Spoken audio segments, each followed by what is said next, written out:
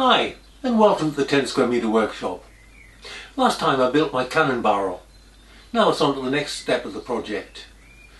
The barrel was, of course, very much a metalworking job, but this time it's a much more woodworking. The wheels, enough to strike terror into the hearts of a metalworker. But I will be taking a more engineering approach to making these. I shall start by making the 6 outer rim parts, known as felloes. First thing I'll need for making these is a jig to hold the wood in place. I'm cutting this out of 18mm ply. And first I need to mark out a circle 100mm in diameter and divide it up into 6. Memories of school geometry here. This was then cut out roughly on the bandsaw. I then drilled an 8mm hole through some 20mm aluminium bar. 20mm because that's the largest ER32 collet I have. I then parted it off. With the addition of an 8mm hole through the wood, I could bolt the assembly together. The jig was then fitted in a hex collet. This allows me to machine the outside accurately on all 6 faces. I shall do this with a 25mm surfacing cutter.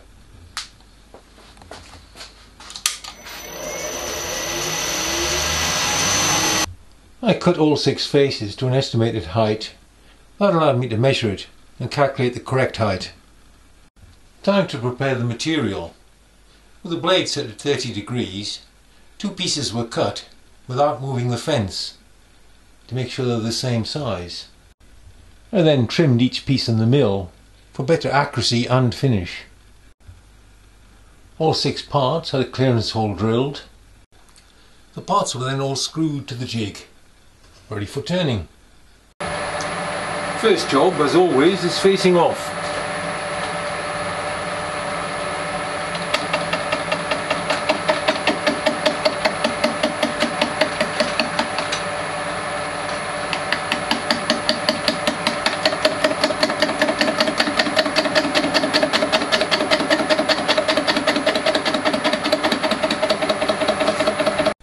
After facing off and cleaning up, the next step is to turn the inside to 101mm. And that's where we are here. Time for the outside. With the outside turned, I'm going to take it out of the lathe to put further features in the felloes. With it mounted once again in the hex collet, I fitted a depth stop for registration in preparation to cut the first feature, which is a tenon slot between the felloes. This was made with a 2.5mm slot cutter. I am, of course, making the felloes for both wheels together, one on the outside, one on the inside. And these are the slots for both of them. Just 5 more to do.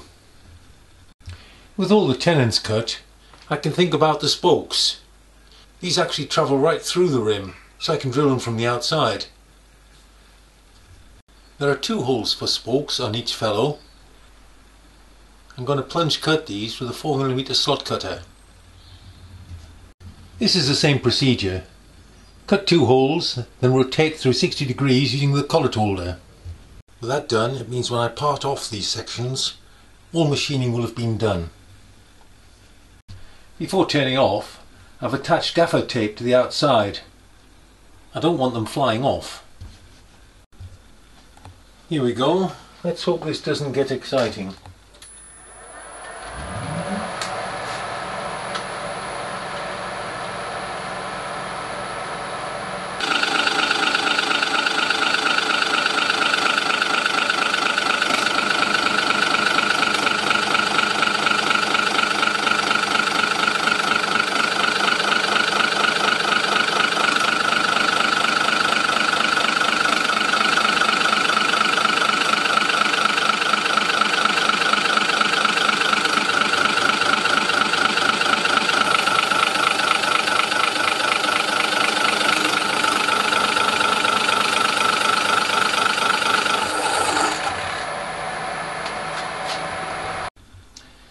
Rather than risk it coming off and causing damage, I'm going to finish the last 0.5mm with a Japanese saw.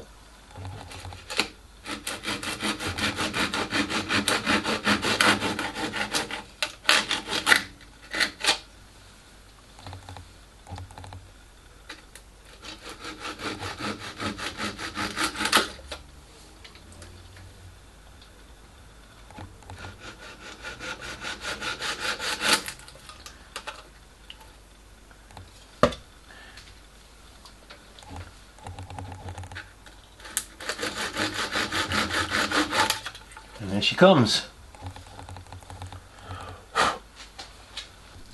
With a bit of cleaning up, that's the rim parts made, which I shall resist from calling jolly good fellows. Before I could make the hub or nave, I had to make the bands that hold it together. I turned these out of mild steel bar. Before fitting, these will be cold blued, as you can see on the right. For the naves I shall be using maple. Elm is more traditional, but I believe the closer grain of maple will be more suitable for this. Maple is a lovely wood to turn in a lathe. With a rounded tool it gives a good finish even with quite aggressive cuts. Turn down to 29.8, try doing that in a wood lathe. I'm now ready to put in the features. With the two naves turned, it's time to put the slots in for the spokes. I shall be cutting the mortises for the spokes in the mill on a rotary table. First I centralised the nave in the turntable. I then centralised the spindle using dowels. I am now ready to cut a mortise.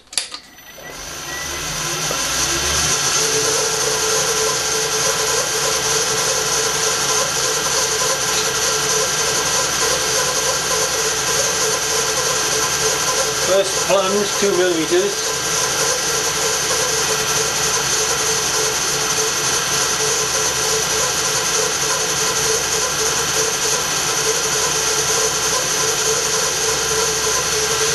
Traverse again.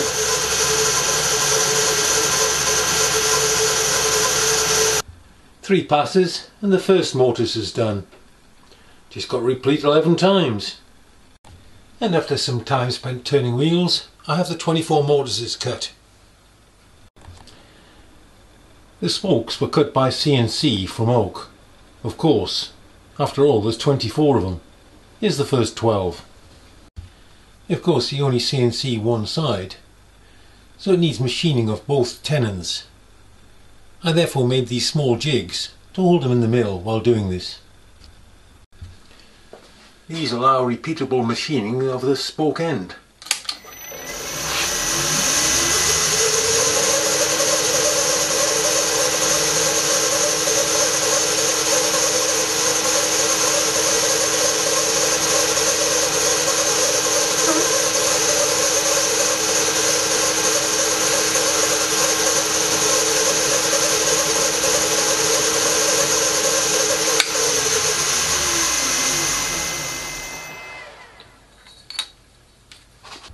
Passing both sides, I can make sure I have an accurate 4mm tenon.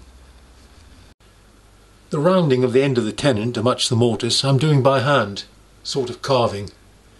It would require an awful lot of setting up to do that in the mill. And here's the test fit of the first one. Only another 23 to go. After whittling the tenons on the spokes to fit the mortises, this is a first fit. There'll be some adjustment required, but I want to shape the spokes first.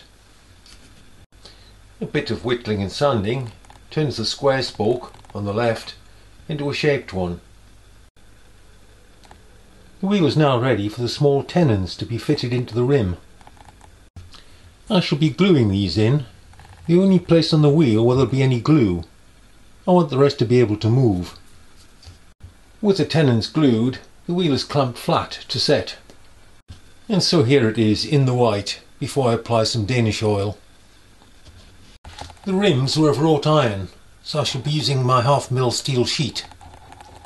The tyre rim was not made in one piece, as is common, but in 6 pieces, which were then nailed to the rim. Cut to 6.5mm width, and then cut to length. Carefully trimmed for width, these are the 6 pieces. These could then have 1mm holes, 4 of them at each end for the nails, and then countersunk. Cold glue could then be applied and washed off so they're ready for fitting. To make attaching these easier, I've made a last to hold in the lathe. With the strip held in place by tape, here are the first 4 nails in. With the strips on, I believe they were called strikes. It's time to give it a finish. Given a coat of Danish oil, I have a finished wheel. Just got to do the other one. And on that topic, here's one I made later. Well, that was an engineer's approach to woodwork. I hope you found it interesting and maybe a bit intriguing. That's all for this time. See you next time.